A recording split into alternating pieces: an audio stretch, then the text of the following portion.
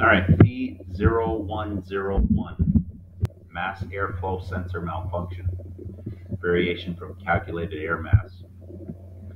The Saab workshop information system tells us their fault criteria is the air mass is lower by 12% than the calculated one, while multiplicative adaptation is greater than 17, or the value is 12% higher, or the mass airflow sensor shows a value of 30% lower than the calculated or 30% higher than the calculated. My guess is it's showing 30% lower because you have a leak.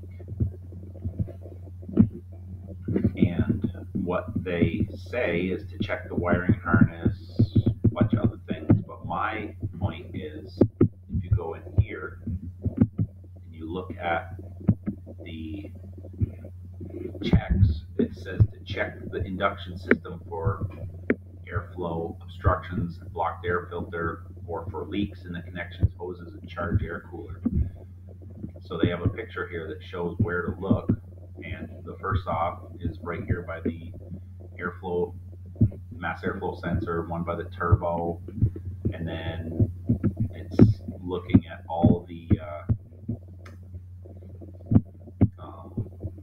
connections at the intercooler as well. So the bottom one on the driver's side, the bottom one on the passenger side, and then of course the one at the throttle body. I would also check all of your other connections as well. And if the system is not airtight, you just hit no, and it tells you to rectify the fault, which is fix the leak.